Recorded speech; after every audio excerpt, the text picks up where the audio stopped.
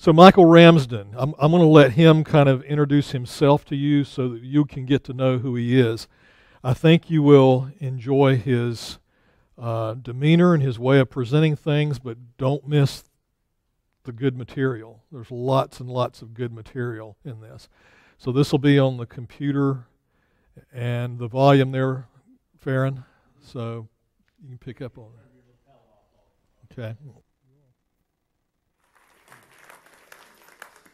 Well, it's a delight for me to be here with you this morning, and in this first opening session, I'm going to be sharing something with you that I've been using for many years now, actually closing in on a couple of decades, to try to introduce a biblical understanding to what I've termed conversational apologetics.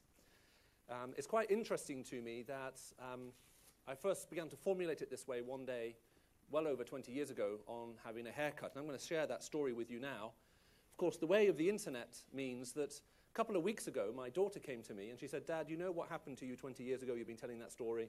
I said, "Yes." She said, "Well, I've just been sent this email, and there in this email was this story retold by someone else with, at the bottom, a promise of thousands of blessings if you pass it on to someone else, and the threat of punishment for failure to do so."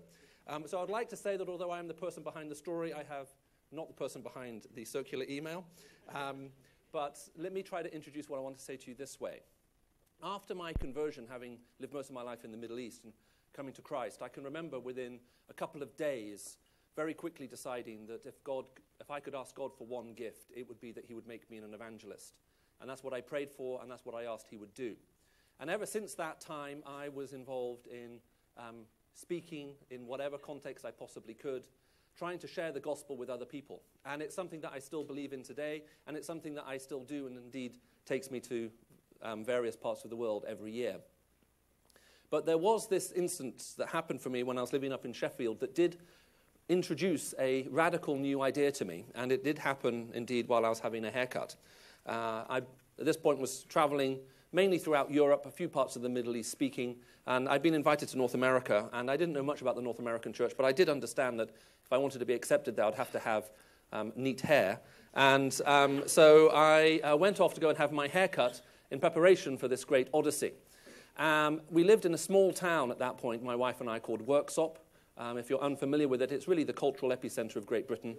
And I simply walked down about 100 yards to the corner of my road, and there was a small hairdressing salon there that I hadn't been in before. And I walked in, and behind the welcome desk was a very tall and very pregnant-looking lady. And she greeted me, and I simply looked at her, and I said, "Well," and she said, "How can I help you?" And I said, "Well, I need a haircut." And she produced an appointment book. And she said, "Well, when were you thinking of coming?" And so I looked at my watch, and I said, "Now." She looked at her book, and she looked at me, and she said, "Okay, if we're quick, I can fit you in." I said, "That's no problem. I don't have hairstyle. I just have hair, and it needs to be shorter." So she walked me across, and she sat me in a chair. She put an apron around me. She walked off. She picked up her comb and scissors, and she walked back. And as she stood behind me, she turned to the lady who was cutting hair next to me and said, "My business is doing so well, but there must be more to life than this." And so I realized at this point this was obviously her shop. So as she turned round to cut my hair, I could now see her eyes in the mirror. So I caught her eye in the reflection, and I looked at her, and I said, "You know, what you say is very true. In life, we're not made happy by what we acquire, but by what we appreciate." It's something I'd read in my devotion that morning. And she stared at me, and she said, "What did you just say?" I said, "In life, we're not made happy by what we acquire, but by what we appreciate." And she walked off. And she came back with a pad of paper and a pen, and she said, "Could you say that one more time?" And she wrote it down. Now, at this point, she seemed to be interested, so I thought I would follow through. And I'd been preparing a sermon on worship that I'd preached the Sunday before. So I took one line from that, and I simply said to her, "But if you ask me, the trouble we have today, it's not that we feel we have nothing to be grateful for, rather we feel there is no one to be grateful to." And she put down the comb and scissors, and she picked up her notebook and pen, and said, "Could you say that one more time?" And then she wrote it down. Now, it took her an hour and 15 minutes to cut my hair that day. She wrote everything down. We then began talking, and I said to her, "Have you ever been in love with someone and unable to tell them?" I'd just been reading some C.S. Lewis. And she said, "I have." I said, "It's a terrible feeling, isn't it?" She said, "Yes." I said, "But if you're in love with someone and you're able to express that love and it's reciprocated to you, it brings a completeness that wasn't there before." And she said, I know exactly what you're talking about. I said, well, that's why to me, worship is so important. I'm a Christian. I go to a local church just around the corner from here. I said, I find that worship brings a completeness to my life that otherwise would be missing. And at this point, she looked very solemn, and I say she was obviously pregnant, must have been at least 7.5 months pregnant. She then looked at me and said, Michael, I'm so worried about bringing a baby into a world that is filled with so much evil.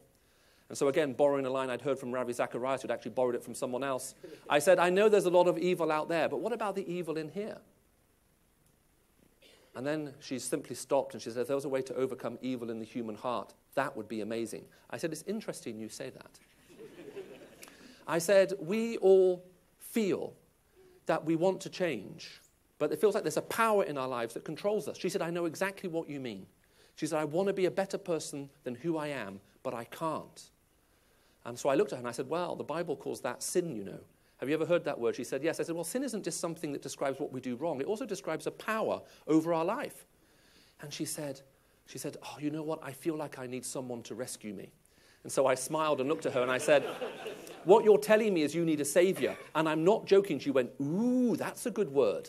Because we don't use that word very often outside of the context of the church. She said, that's a good word. I said, let me explain to you who I think this Savior is. And so that then began this long conversation about who Jesus Christ was. He comes into this world free of sin and death. And then on the cross, he takes on the forces of sin and death. He dies for us. He becomes a curse for us. He becomes sin for us. He's raised to new life. He conquers over this. He offers this new life. She takes note on the whole thing. And at the end, she says, what should I do about this? And I said, well, you can't sit on the fence forever. You must make a decision. So I went home and I told my wife what had happened that day. We got down on our knees in our front room and we prayed for this lady. Now, I was then thinking, how do I follow her up? So 2 weeks later, I went back for a second haircut. I've never had such short hair in my whole life. As a matter of fact, when I walked in, she didn't even ask if I wanted a haircut. I walked into the shop. She said, Michael, I will cut your hair. She sat me in the chair, put the thing around me, picked up her comb and scissors, looked at me and said, do you remember the conversation we had 2 weeks ago? And I said, I sort of remember what you said. She said, well, I went home and I told my husband everything you told me. And I thought this will be interesting, because as I understand it, I'd shared the whole gospel with her as best as I could in an hour and 15 minutes. And so I looked at her and I said, well, what did your husband say? And this funny expression came over her face. Her mouth dropped open and she said, he told me I was preaching at him.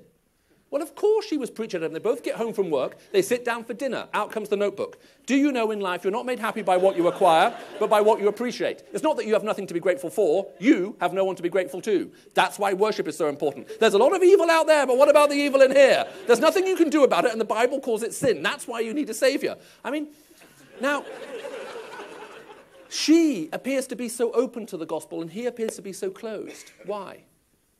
And the answer is, she was asking a question.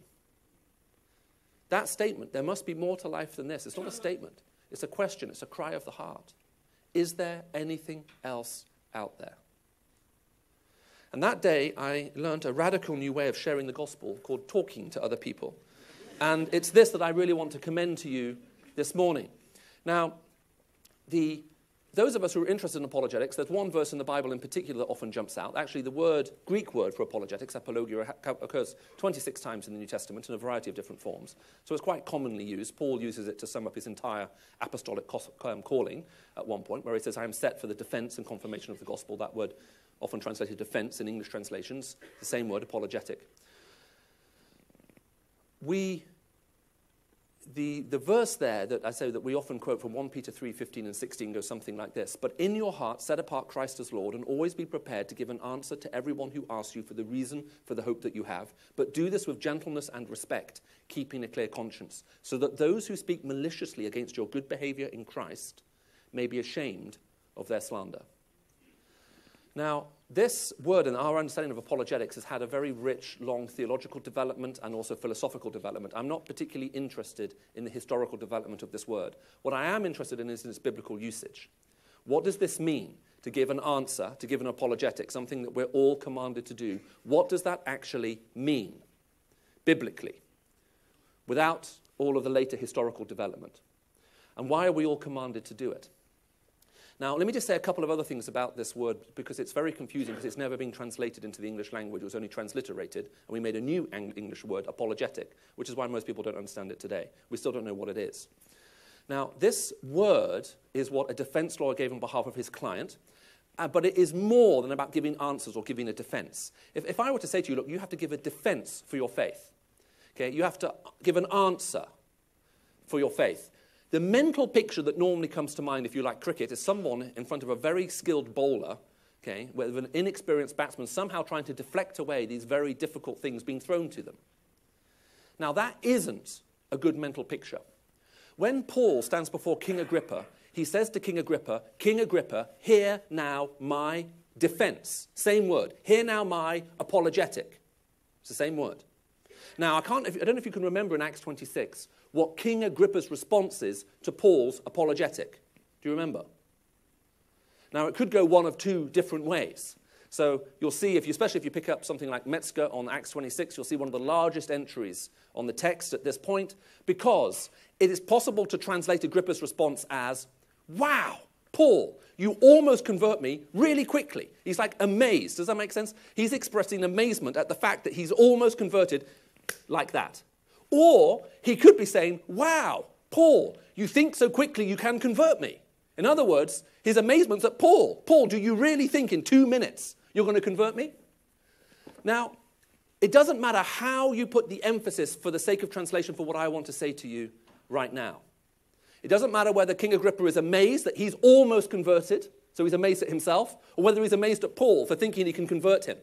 But what is the goal, either way you translate it, what is the goal of Paul's apologetic? And the answer is, well, conversion. Agrippa understands one thing after he's heard Paul's apologetic: you want me to become a Christian.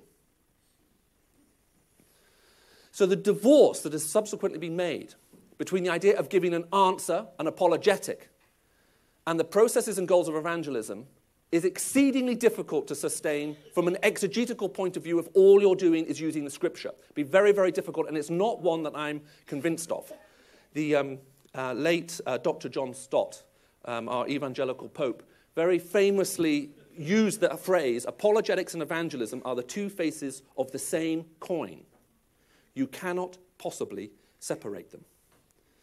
Now, this book of 1 Peter, as you all are aware, of course, is one of the general epistles. It's addressed to a general geographical area. It's not addressed to one particular country or city or individual. It's addressed to everyone, which we see in 1 Peter 1, verses 1 and 2. We also see that it's addressed to a group of people who've been dispersed, so they were all in Jerusalem. Persecution came, that drove them out everywhere, and as they went, they took the gospel with them. So it's addressed to the diaspora, to those who've been dispersed because of what has happened in Jerusalem. And we're also told that this is, if you like, therefore, just a very general letter to the church. And in this very general letter to the church, Peter is now writing, inspired by the Spirit, and he says to them, but you, all of you, everyone who calls themselves a Christian, make sure that, number one, Jesus Christ is Lord over your life, over your heart, that means over everything that you are, and number two, that you are ready to give an answer, an apologetic, to everyone who asks you for the reason for the hope that you have. In other words, Peter imagines every single Christian being able to answer the question, why? Why are you a Christian?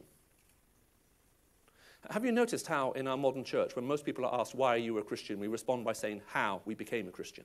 Have you noticed that? It's very interesting. But those are two different questions. Why you are a Christian and how you became a Christian are not the same. So we say, why are you a Christian? Well, I met these nice people, and they were very kind to me, and they invited me to their church, and then I did this thing called the Alpha Course, and then I went away for a weekend, and at the weekend away, something strange happened, and I became a Christian. Now, that's how. But put yourself in a non-Christian shoes for a moment. If a non-Christian is asking why, and they respond by how, and you describe a process, therefore, what does that sound like to the person asking the question? Well, doesn't it sound very random? If you met a Buddhist that day and you went to the temple, you'd have done the Just Zen course, right? And you'll be a Buddhist. And maybe even more negatively, doesn't it sound a bit like brainwashing? A very good friend of mine, who's also, because we have Greek Cypriot mothers, a guy called J. John, when he was converted, his mother looked at him and said, John, you have been brainwashed. He looked at his mother and said, Mother, if you knew what was in my brain, you'd be glad it's been washed. But does this sum up the process of conversion? Chance, and brainwashing. You mix them together in the right thing and out pop Christians. Well, actually, there are certainly a large number of people today who have that impression. Why we are Christians is not the same as how we became one. Peter envisions every Christian being able to answer the question, why? Can we? Apologetics isn't about introducing a dose of confusion into the gospel in order to make it sound more profound. But it is about communicating the profundity of the gospel so as to remove the confusion surrounding it. And it's something that we're all envisioned to do. What holds most of us back from doing it is a combination of cynicism and fear.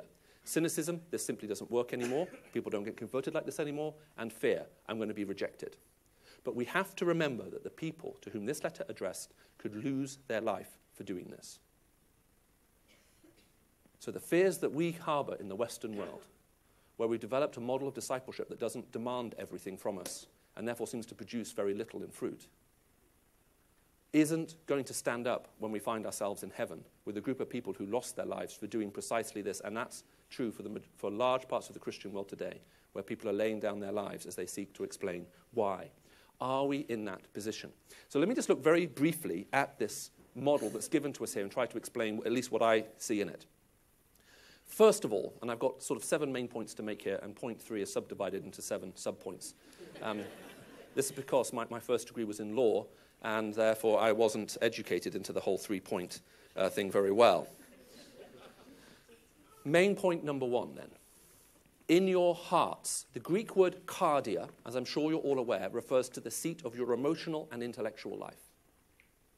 In your hearts, revere Christ as holy. Make him Lord. Whatever translation you have. It basically is saying Jesus Christ is Lord over everything you are. You make sure that is the case over your intellectual and your emotional life. All of it. The book of James talks about the double-minded man. Now, sometimes people get taught Greek out of the book of James because you can actually teach most New Testament Greek out of the book of James. The slightly strange thing about the book of James is he loves inventing his own words. He actually treats Greek like German. So you know in German you can just stick words together and make bigger and bigger and longer words. Well, that's what Peter does that's what James does with some of his Greek. The word double-minded is a word particular to him. He invents it. He sticks 2 words together. Now, it doesn't mean to be two-faced as he uses it. To be two-faced means you pretend to be one thing to one person and something different to someone else. To be double-minded means that you're caught in 2 opinions and you don't know what to think and you don't know what to believe. Such a person, James says, is spiritually unstable in all they do. Their prayer life is ineffective, not because they're not living correctly, but because they don't know how to think properly. They are caught in 2 opinions. They still haven't decided in their own mind exactly where they are. In your heart, set apart Christ as Lord. The spiritual discipline of apologetics died in the Western church when it became a rational, intellectual, abstracted exercise as opposed to understanding to be part of a spiritual battle. Whenever you seek to give the reason, whenever you seek to give an answer as to why you are a Christian, we are engaging in a spiritual battle. We cannot be fruitful in that spiritual battle unless we are right at the center of Christ wants us to be. This is a radical call to follow him, to have him as Lord over every single aspect of our life, to be ready to do what comes next. So when your heart set apart Christ as Lord, number 1, the Lordship of Christ is something that we all find difficult, I know, challenging to preach on. But it's so necessary if we're going to be fruitful in spiritual struggle. 2, in your heart set apart Christ as Lord and always be prepared. Now, this Greek word prepared here carries the idea of getting fit. Now, I've always dreamed of being physically fit. When I was growing up as a young boy in the Middle East, there was very lax interpretation of the copyright laws, which meant that I could get to watch films on VHS cassette, as it was then, before they'd had their world premieres over here. And so I watched a huge number of films. Now, there was one actor in particular who made a huge impression on me. Remarkably, has never won an Oscar, despite his very impressive body of work, a man by the name of Arnold Schwarzenegger. You may be familiar with his large body of work or just simply his very large body. But either way, I can remember thinking, I want to look like him, and I exercised for 1 week in order to get fit.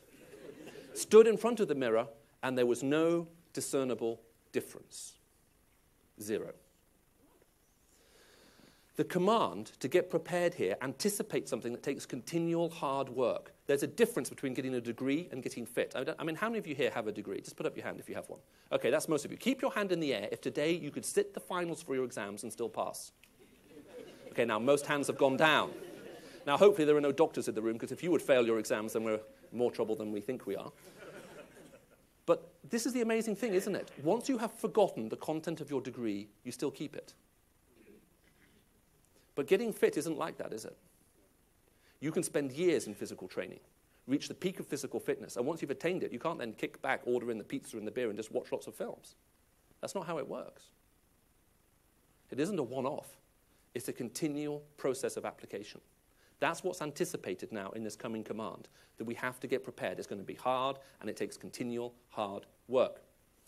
Number 3.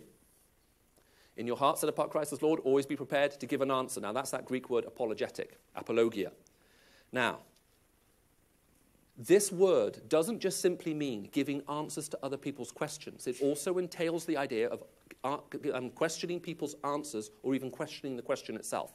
Do you want me to say that again? It's not just about learning to give answers to other people's questions. It's also about learning to question other people's answers or question the question itself. Now, you see this supremely illustrated in the life of Christ. And there are 7 things that asking questions does, and I'm going to rattle through them very, very quickly because of the time.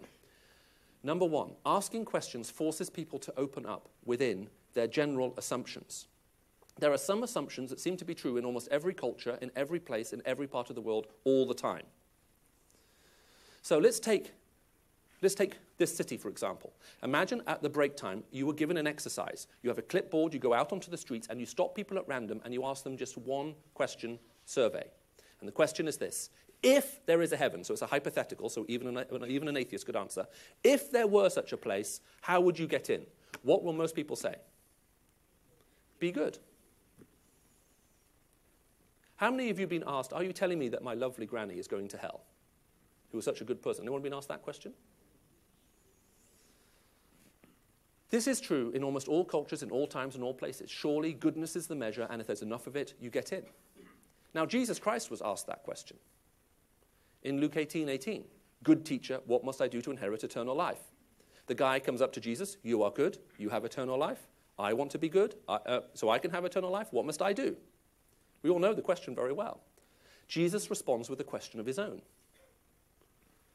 Now, if I were to ask you, what must you do to inherit eternal life as Christians, we're all going to say something along the lines of, well, you need to have faith in the person of Jesus Christ, and you need to repent, or maybe you like Spurgeon's classical formulation of you need to turn or burn, or whatever it may be.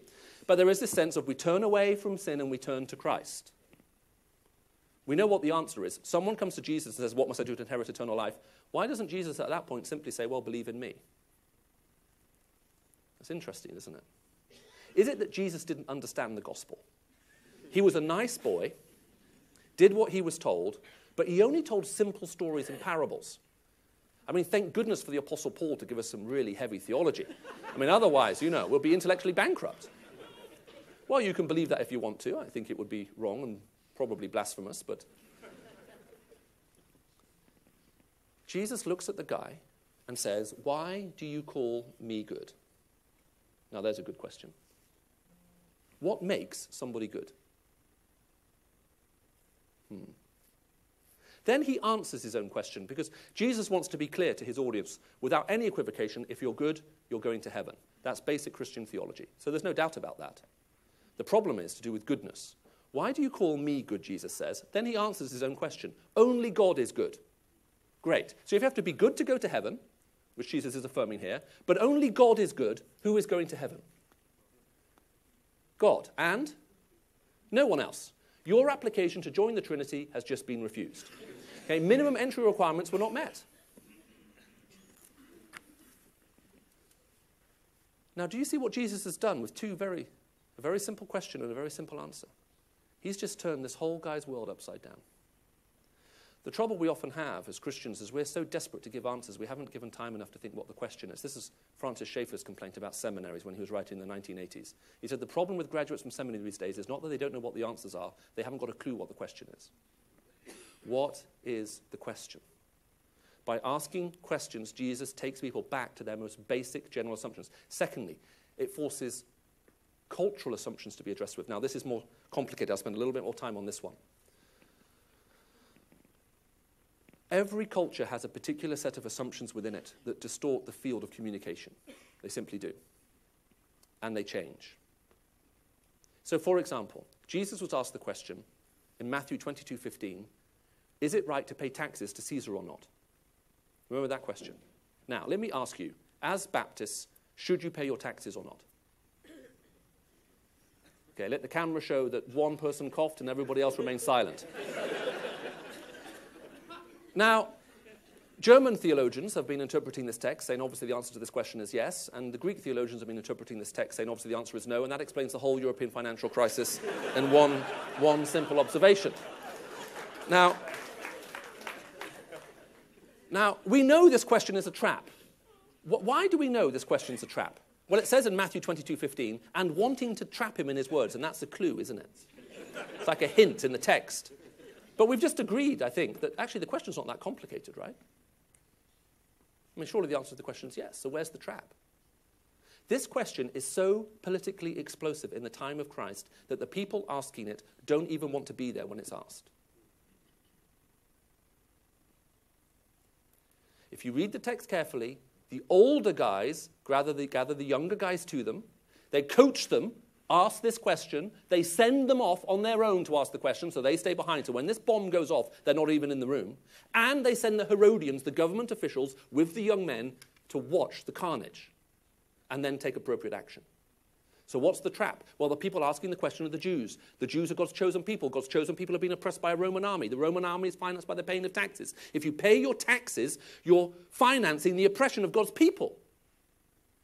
But surely that must be morally wrong, is it not? If you don't pay your taxes, you go to jail, or they simply kill you. No taxes, no life. We're slowly rolling out this taxation policy right now as I speak. So, you see what happens now. They come to Jesus and they say, teacher, you're a man of integrity. Oh, that's nice. You teach the way of truth as it really is. Oh, that's nice too. You aren't swayed by other men. You don't give in to peer pressure. Well, that's also complimentary, right? 3 compliments in a row. Tell us then, should we pay our taxes? Now, you see the issue. If Jesus says, yes, pay your taxes, they'll go, ha, you too are prepared to morally compromise to save your own skin then. I'd suggest to you that Jesus Christ would have nothing to do with any such gospel or message. 2, don't pay your taxes. Well, the Herodians are there. Jesus will be arrested, tried on charges of tax evasion, and put in prison. Problem gone. You see why this is such a brilliant question? There are cultural assumptions in here. Now, I'm going to roll a couple of things together because this particular instance highlights a whole series of things. But number 3, what it does is, apart from dealing with the cultural assumption that we can see, it also exposes faulty logic. Now, I don't have time to do this with you in detail. This will take an hour all by itself. But there are a fixed number of logical fallacies when we teach logic. I used to teach logic at university. Teaching logic is, I've always maintained, the secular equivalent to speaking in tongues. The difference is that when you teach logic and philosophy, even angels can't understand what you're saying. Now, there are a certain number of logical fallacies. They are a limited number and they are fixed. You can categorize all of them in there.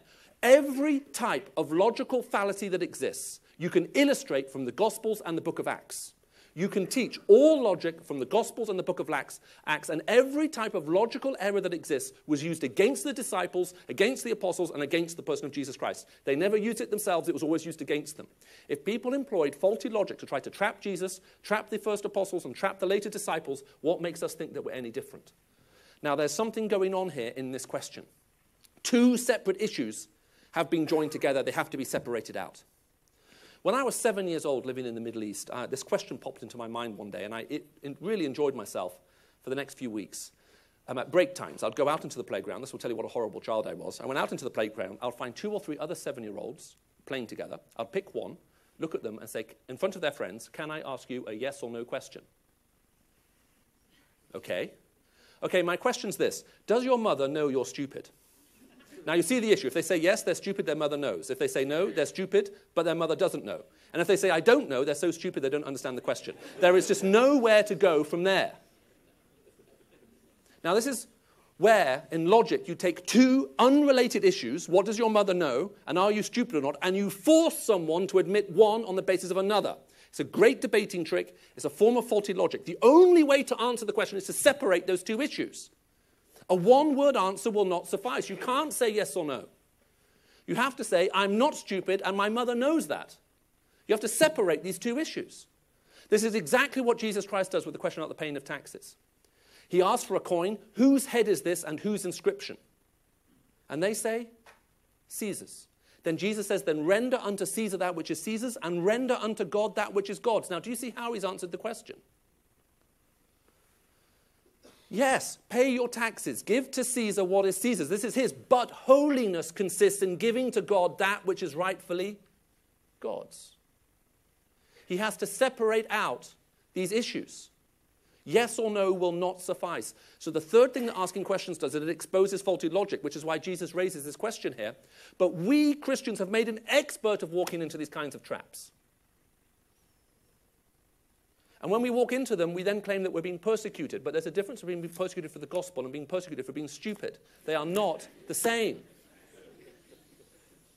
They are not the same. So this is now the fourth thing that asking questions does. It helps clarify what the issue is. What is the issue?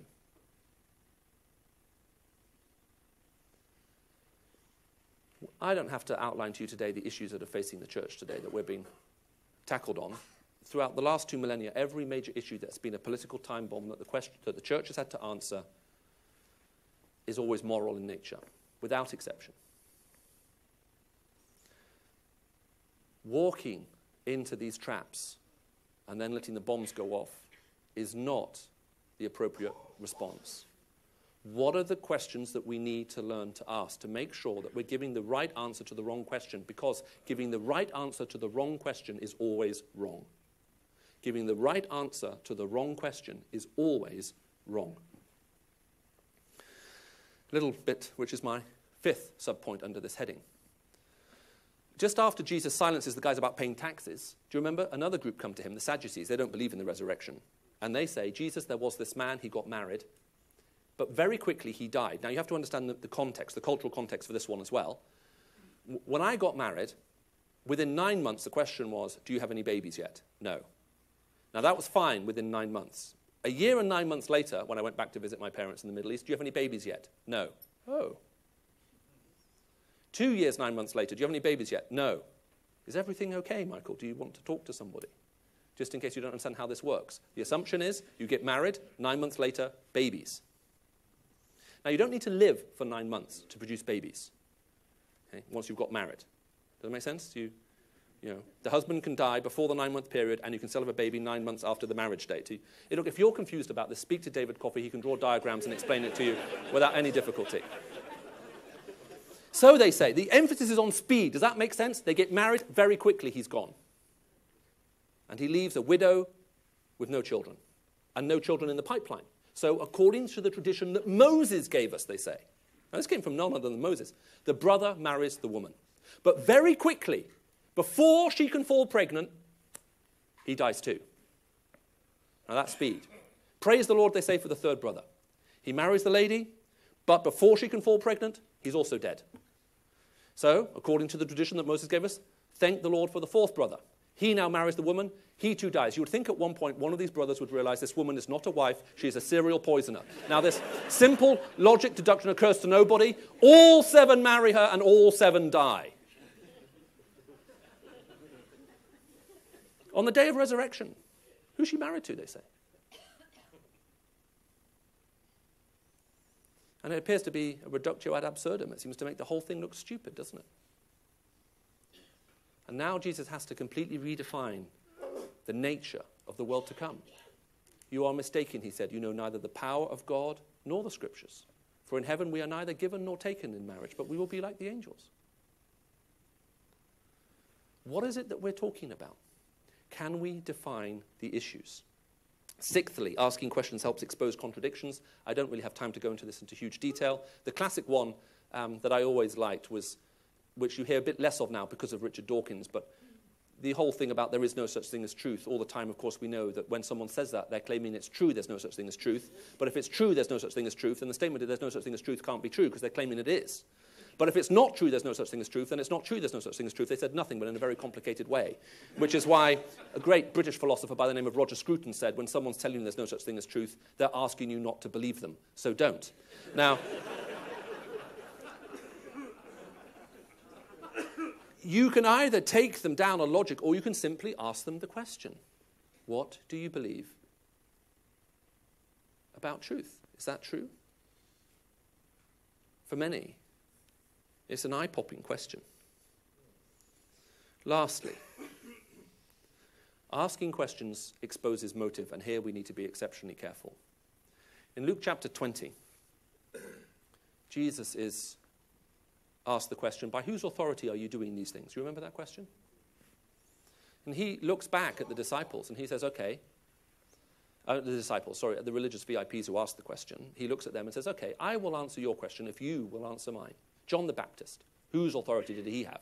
So they all go away into a little holy huddle and they go, oh boy, if we say that John the Baptist had authority from earth, everyone will reject us because they believe it came from heaven. If we say John the Baptist's authority came from heaven, the people will say, why don't you believe him? So they come back and they say, we don't know. Now, is it true? Is it true that they think they don't know? I mean, I know they're wrong, but do they think they know? They think they know. They're not being honest. Now, it's interesting. Jesus doesn't go, ha, I don't know either. He looks at them and says, you will not answer me, and I will not answer you. Now, that's interesting, isn't it? Asking questions exposes people's motive. Why are they asking? And sometimes people are asking a question to which they really are not interested in the answer. Now, that instance is all the more remarkable because then Jesus Christ then goes on to tell a story that does illustrate where his own authority comes from, and from that moment on they plan to kill him. So, but asking questions deals with motive. Why is someone asking? If you want some homework from this session, you have to forgive me, I'm used to setting homework. Go away and think of a conversation that went round and round and round in circles. You couldn't understand why they didn't understand your very simple answers. And they seem to get increasingly frustrated at the fact that you didn't seem to be tracking their question.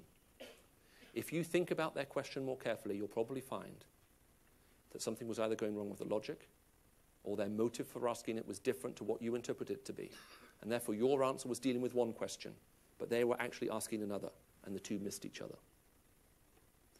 Apologetics is not about making things complex. To be able to give an answer, an apologetic to anybody, we have to understand what the question is. What do you mean by this question? Not what do I want it to mean? What do I think it should mean? What do I even think the question should be? We need to start off with what the question means to you. And if the question is wrong, let me take you through a process of getting to the right question. Have you ever had a problem, something really confusing, maybe a bit like what I'm doing with you now, and you're thinking, I'm not following any of this. And then you turn to the person next to you and say, what was he talking about? And then they summarize it for you and they say, well, what he was basically asking us was this. And you go, wow. Have you ever had that experience? You've had a problem, and someone asks you the question, and the question sums up the whole problem for you, and you almost feel like giving them a Hug. Or, well, obviously, I'm Middle Eastern, I give hugs and kisses. You're British, you sort of shake their hand and offer them a cup of tea. I don't know what it is, but you are appreciative, not at this point that they've given you the answer, but they were able to describe the problem. Jesus isn't playing games with people by asking them all of these questions. It's not he doesn't care for them. It's not that he's playing dice with people's eternal life. He wants them to hear. He wants them to understand.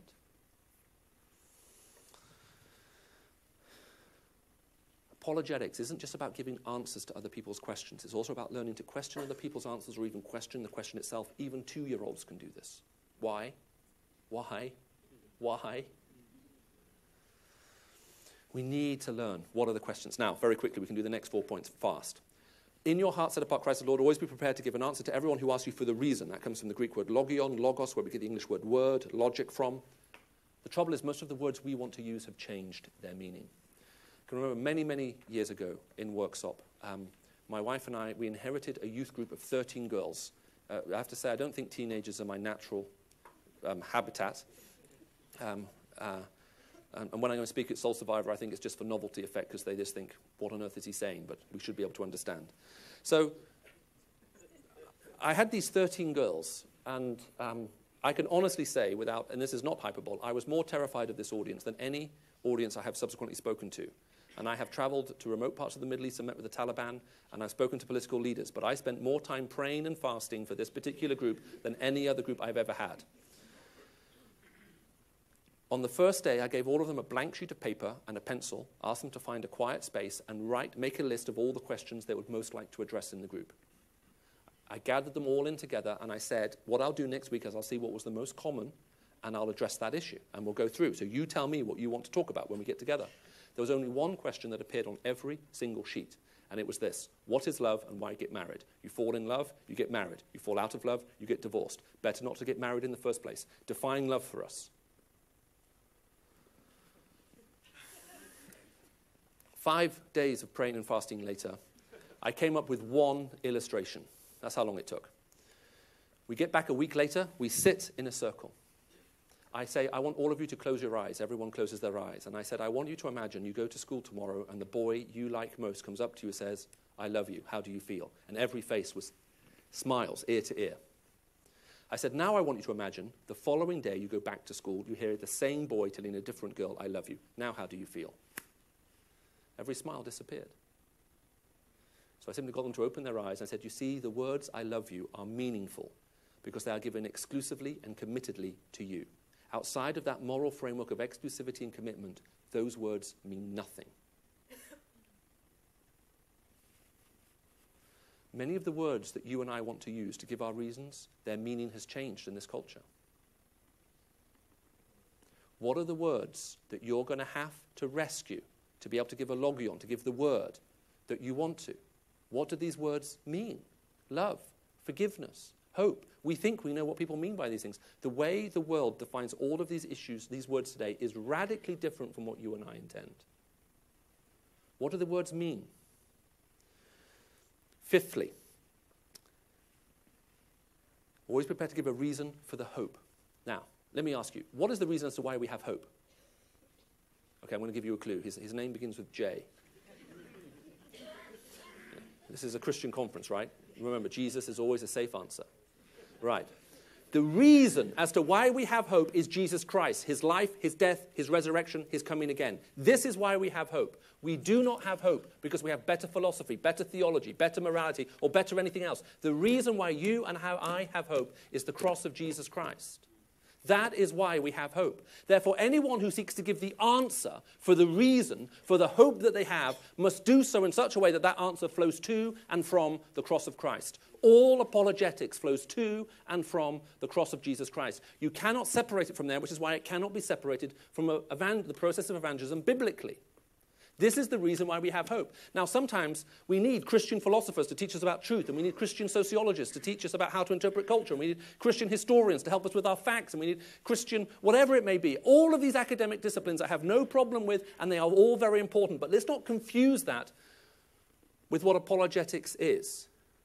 The apologists may well draw on all of these things to help themselves, to think, actually, this person helps me think clearly about this.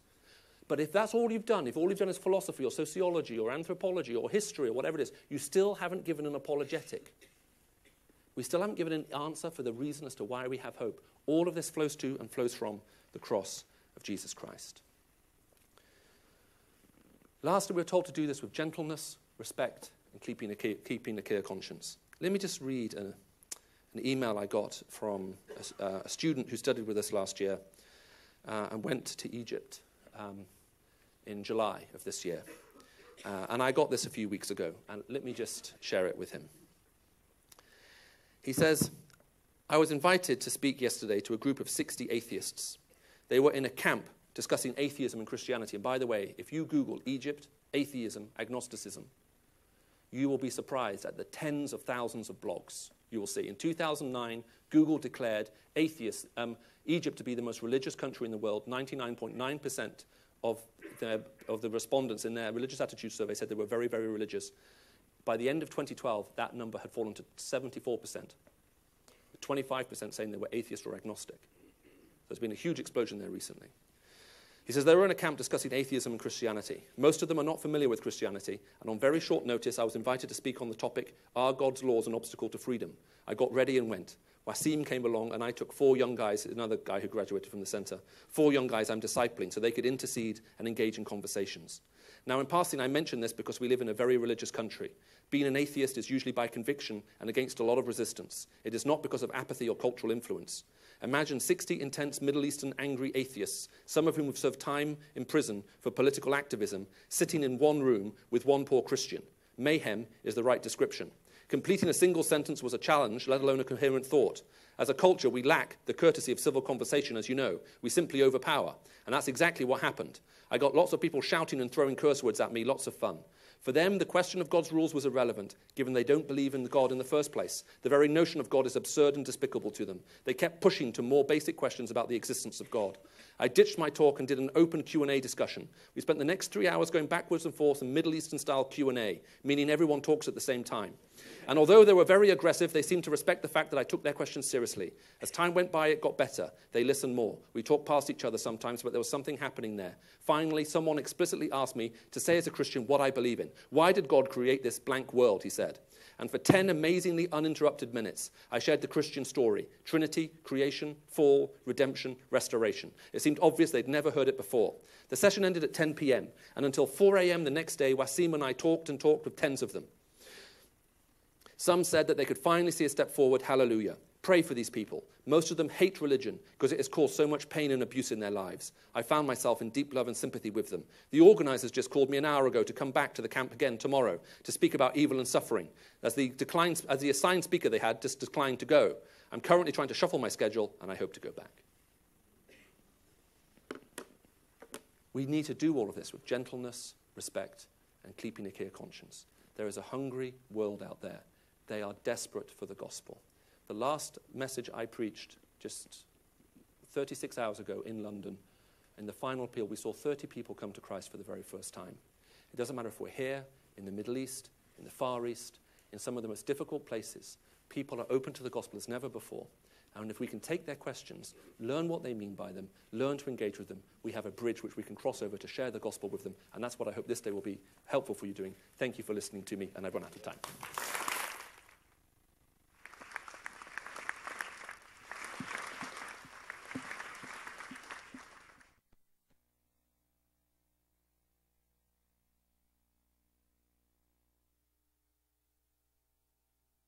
So this will be on our website too. Okay. Like Michael Ramsden, this is why it's important to come to this kind of thing, Sunday mornings and Wednesday nights, because this is the kind of stuff that you can tap into. Michael is really an incredible guy because I think primarily because he's not just a speaker. He gets what he gets because he's in the field and he's on the cutting edge and he's in the trenches with people. And those are the guys that make the very best apologists because they're not just doing this out of theory. It's very real to them. It's the reason Robbie is as good as he is. I mean, what he does, because he doesn't restrict himself just to being before audiences of thousands. But yeah, any thoughts, questions?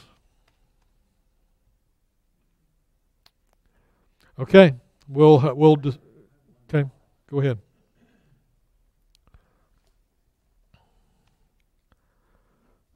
I just wanted to say that I thought that was a very good video. Very informative, entertaining, edifying. Yeah. Very good. And he really is laying the foundation for where we're going to be this morning in Luke 20. This will probably be the only time in my life I will ever get to follow Michael Ramsden in speaking, so that's a pretty hard trail to follow, but we'll get there. Your brother? Yeah, I have a problem with definition. I'm going to say apologist. Yeah. In my mind comes up someone who's making an apology. Yeah. Something else. Yeah, you came in after his explanation of that, but apologetics comes from the word apologia, in the Greek word, which means to give an answer or a defense or a reason for the hope that's within you. That it appears nearly about 30 times in the New Testament. When Paul goes before Agrippa says, "You almost make me believe." And the word he uses there is an apologia. It's not to apologize for the faith. It's to give an answer. And to give an answer, how many of you recognize that we're part of our training session on doing evangelism? Anything from this video? Yep.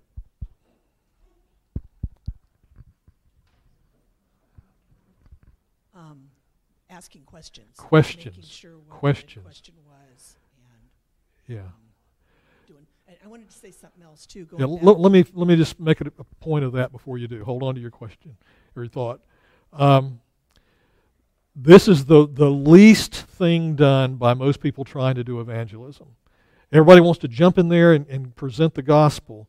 And as Michael Ramsden said, we don't even know what the question is. You've got to get to the bottom of what are people actually asking. I've been having this email conversation with a person back in North Carolina for about 2 months now. And there's been a huge frustration because they were raised in one tradition and I was educated in another tradition, and we've been doing this thing that Michael described this morning, talking past one another. And it's because, and I keep asking the questions that are important, but they're giving answers to things I'm not asking. And I keep trying to get to, okay, what is the answer to this question? Don't answer another question, just answer this question. And that's why asking questions is important. It's the model Jesus gave us. It's the model Paul gives us. So don't be so quick to jump in there. And it's the thing I've tried to drive home with the team that's going out doing evangelism. And I feel sometimes I've just failed miserably because we want to jump in there and do this without getting to the bottom of it. Ask questions, ask questions, ask questions. And you can get to the bottom of what the real question is. Yeah. Up until recently, John, that's what I also thought too, because that is what it sounds like. And then after I learned that, just kind of because I'm a curious person, I have a really nice multiple volume Oxford English dictionary. And I looked up apologetics once just to see what it said. And that's actually the only definition that it gives, is that it's a theological defense. There wasn't any secular meaning given to it at all.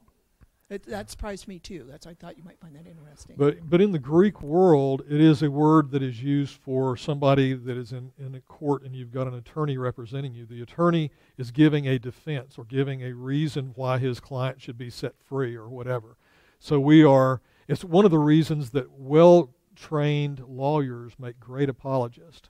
If they ever get converted and they really understand what it is to know Christ, they're used to that kind of thought. And you'll notice in a court of law, lawyers always ask questions, because they're trying to get to the bottom of something. As you were talking about apologetics or the word apology, argument is another one that he addressed towards the end, is that the meanings have changed in the secular world, and that leads to confusion, much like the apology, I'm sorry, as opposed to a defense. An argument suggests a conflict rather than a position. In our culture today. Yeah. Okay, we're running a little over, so grab you some coffee and we'll be back in here shortly.